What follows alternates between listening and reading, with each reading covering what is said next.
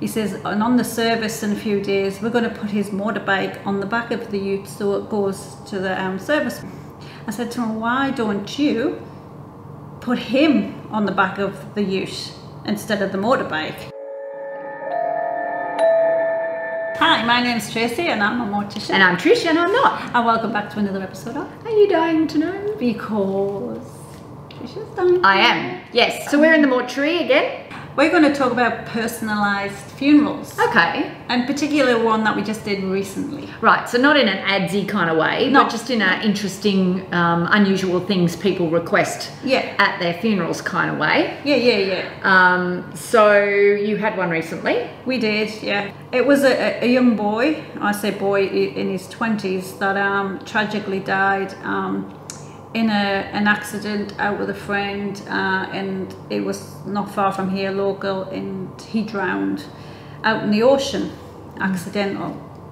His family have given us permission to chat about him. They've given us permission to use the footage we took, because the family were lovely, they were gorgeous, and said even though he had a young life, he was, you know, a little bit of a little devil, loved his life and everybody loved him, and he was a little larrikin, as I say. And we had a viewing with Dad and his brother, and we're outside of the funeral home here, and we were just chatting, and his dad said, oh, this is his ute, his pride and joy. He says, and on the service in a few days, we're going to put his motorbike on the back of the ute so it goes to the service with him. And I went, well, that's a really good idea. And then I thought, I said to him, why don't you put him on the back of the ute instead of the motorbike? So the coffin. The coffin, yeah. And they went, oh, okay. And then I had a discussion with my boss, and we all got together and they went, what a great idea. And they went, oh, didn't realise we could do anything so personal for, you know, my son, which is ideal, because it's his ute, it's his pride and joy, and to travel in his ute to his funeral and to his last resting place. The dad and the brother were just overjoyed that they could actually do this, and they were like, oh my God, that's amazing. So that's where it stemmed from, and we said to the dad, make sure you bring your ute in the morning of the service and we'll detail it. Boys will detail it and get it all spick and span, and we'll load on to the back of the ute when he's ready to go. So that's what you did. So obviously you just had to take into consideration that you had the right strapping and that everything was secure. Yeah, and then Dad wanted to drive the ute still, and we said, yeah, that's not a problem. We'll just have the hearse in front to do a cortege. And also there was lots of motorbikes want to be there and other vehicles and utes. So the hearse was there just to guide and keep the pace, because there's a pace you have to go, you know, when you're carrying a deceased in a hearse. So we wanted to keep it the same. As part of a funeral procession. Yes.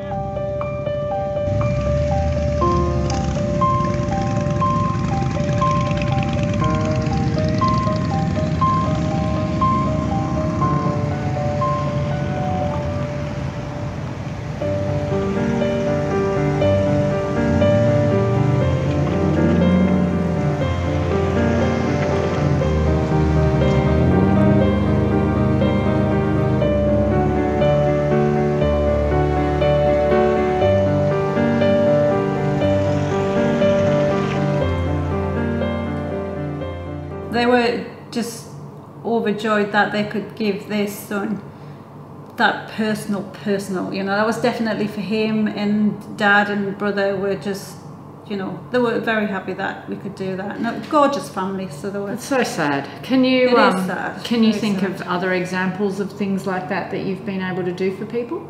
Yeah, I've had a lot of coffins gone out on a sidecar, on a motorbike, on the side. There's special motorbikes that have special fittings, basically the same as what's in the back of a hearse. You know, the roller, it locks on, and the coffin locks on to the, so instead of having your sidecar that you sit in, it's just a long tray basically to put the coffin on, and it's secured on, so it's locked on. So when we did the young guy a few weeks ago, we got out and went out and bought, you know, proper strapping so we could strap the coffin and everything, and we have some footage we can pop in somewhere. I've already popped that in. Yeah, it's almost. Dad and brother got involved too. So you used ratchet straps, didn't you? Yes. The ones that... Yes. Yes, we did. And Dad was helping, and brother was helping. So everybody came, and it was like...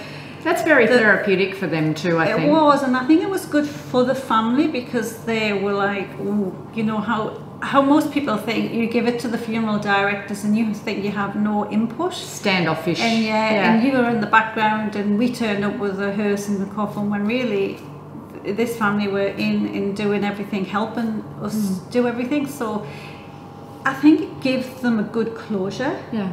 You know, for losing such a young guy in tragic circumstances. And yeah, it was quite emotional. And apparently the service went off lovely, and the family were just delighted that they got what they wanted. Yeah. You know, so personal touches. I went to one once years ago. Yeah, what was that? It was a truck driver, and I went in my former life as a journalist. And the family had called the newspaper and said, you might want to come and take photos of this. Yeah. And when I turned up, it wasn't in Queensland, it was elsewhere in Australia, and it was a prime mover, so a semi-trailer.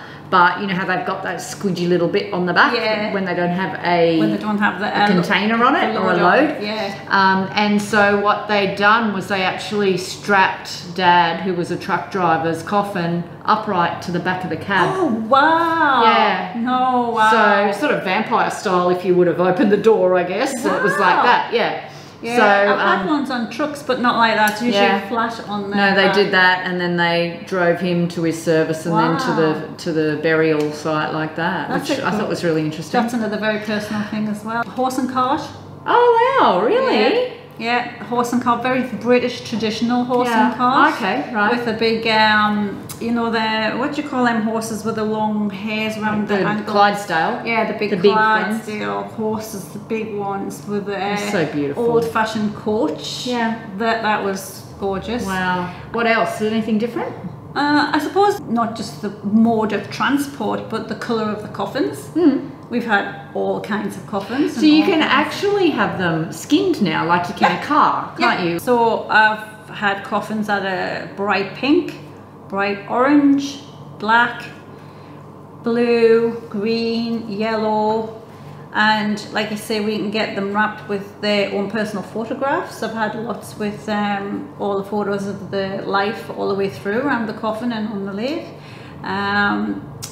Plain cardboard white ones that people write on. We have plain coffins where First Nations people will take them home and do all their art on them. I like the handprints and the splatters. Splatters and the dots and you know, and some of the artworks. I've had quite a few like that. Have been phenomenal. And again, that must be quite therapeutic for them to actually get involved in the process. Absolutely. And we've had homemade coffins brought in. Oh, really? Yeah. Out of timber? Yeah. Just got my little project out in the back shed. Yeah, and it was about 6 or 7 months ago.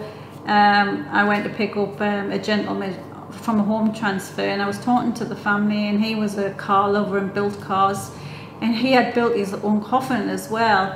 But unfortunately, it was 2 meters long, so it was far too long for it wouldn't fit anywhere in any cremator anyway, because it was too long. So they said they were going to make that into a flower bed. Oh, that's sweet. So they had to just get a normal timber one, which they painted themselves. So yeah, so personalized in lots of different ways. So the mode of transport, your coffins, what goes inside a coffin. Yeah, so we've talked before about that. Photos, artifacts, you know, teddy bears, Christmas presents. Yeah, most things can go in if you've been buried, but if you've been cremated, we have to be wary of glass and batteries and things like that. But most things can go in. Okay, so, interesting. So give that some thought, people. Yes, yes. You might want to put your personal wishes down on paper and make sure someone knows about them if you've got something particular that you would like. Yeah. I knew a lady once who took her husband home and had him home at night on a property, but took him home in the back of the ute. Yeah, his own ute. So they did the driving and just took him home and spent the night with him at home, and then brought him back to the funeral home the next day. Yeah. I think if we have a flashback to the one we did with Chaz. Remember when he was talking about the Maori tradition, and they took his dad, remember, on the back of the ute to the pub. Yeah, that's right. They did too. So we did that one. So that's sweet. So hi Chaz, if you're watching. Hi Chaz. Yes. All right. Well, that's interesting. Thanks, Trace, and thanks for that footage that you shot while the boys were doing all of that. That's great. Yeah. Yeah, and thanks to the family for allowing us to do definitely. that. Very special, and thank you. And you know, as we're still thinking about you, my heart still goes out. Young boy, very young. Thanks, guys.